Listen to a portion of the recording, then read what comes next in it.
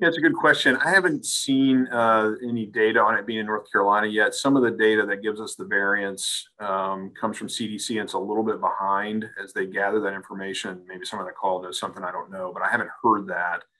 I think it's going to be one in a long line of Greek lettered variants if we don't get people vaccinated. So I think it's probably similar to the Delta variant. I'm unaware that it's any worse at this point, but I think there's a lot of things we don't know about variants. Some of these variants have very similar mutations.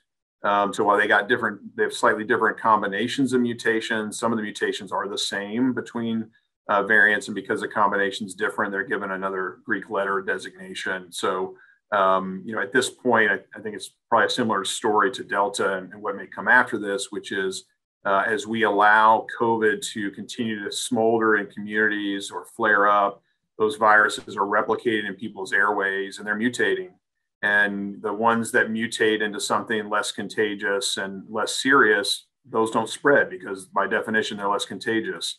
The ones that develop mutations that make it easier to infect humans or make it easier to spread are the ones that are going to spread. That's just we're selecting out for those more difficult variants. Again, vaccine incredibly effective at preventing hospitalization and death, even for the Delta variant. So if I could wave a magic wand and make everyone in the community have antibodies through vaccination, the pandemic would end.